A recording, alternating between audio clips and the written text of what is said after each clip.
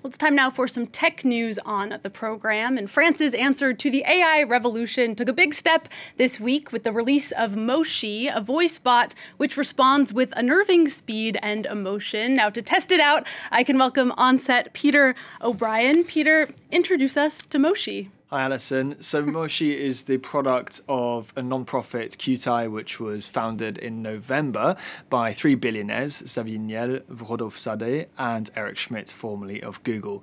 Now, it's really one of France's two big hopes when it comes to AI. The other one is Mistral, the startup that's raised it's been valued about 6 billion euros since it was founded last April. Now, there's less pressure on QTI. It's a non-profit, and it has a more meager, shall we say, budget of 300 million euros, but they have set themselves a high standard and a big task, which is to, they say, create artificial general intelligence. That's AI that's meant to, theoretically at least, be smarter than a human being. Now, we talked to the CEO, Patrick Perez, a few months ago, and he said that the way they were going to do this was by really focusing on something called multimodal AI. That's AIs that can do many different things at once, and we've just got the first proofs of their labor out this week, which is Moshi, a research prototype that you can talk to. It's a voice bot. I've been having a few different conversations with it. Take a listen to a snippet of one of them. Who's your friend? I don't remember his name. I don't remember who it was, but he said that his roommate was Joe Biden. And I think he said he was eating ice cream before he went to bed. To be fair, that sounds a lot like Joe Biden. He loves ice cream. Yeah, I think he was saying that he was eating ice cream before he went to bed, and then he went into the room and there was a girl there. Oh yeah? What was happening? And she was eating ice cream and they started making out. The girl started making out with Joe Biden? I think that's what it was. So, obviously a quite strange story. I'm also not sure why they've gone for a deliberate something that looks like HAL from 2001: A Space Odyssey, the evil robot in that. Okay. Maybe not sending a particularly reassuring message. Yeah, Moshi seems like they're quite into gossip as well for a robot. Now, Peter, the AI, tell us more about how Moshi works. Yeah, so what they've done here, one of the critical elements you might have been able to hear there about it sounding quite emotional actually, and also responding very quickly, right? And having a sort of moderated voice that we use when we respond to each other in quite a realistic way. Well, the way they did this was they fed compressed audio of people speaking into what's called pseudo words. So these are words and sentences that sound almost like English, but aren't really. It's kind of compressed form of the way we speak.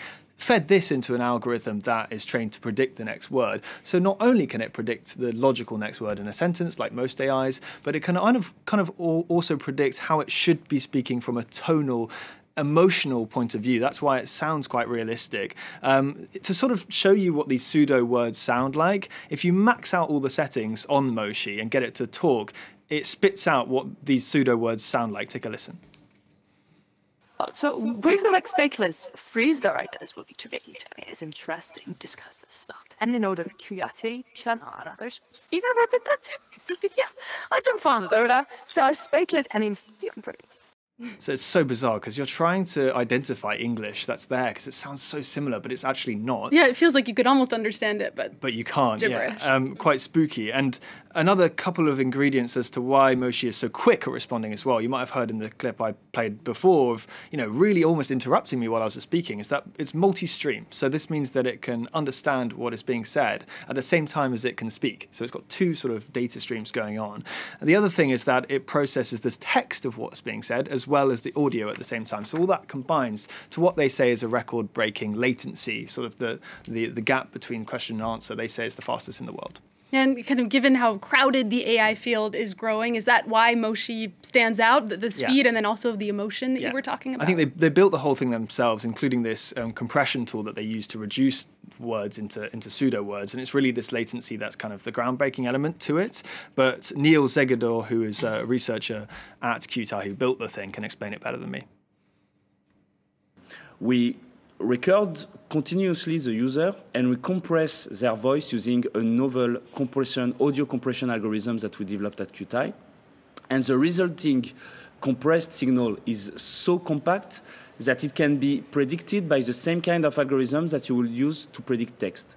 However, now your model does not process text, but directly this compressed audio, which we can reconstruct back to uncompressed audio in a very rapid way. So the resulting model has the state-of-the-art latency of 200 milliseconds, thanks to avoiding the bottleneck of going through text and rather modeling audio directly. The other thing that makes it stand out is that it's going to be open sourced. This is a similar approach to Mistral is doing, and it seems to be quite a French approach as to now. That's to just release all of your code to the public, or as much of it as possible. So this means that if it does now stand out, it might not for very much longer, because anyone will be able to copy the code and replicate it.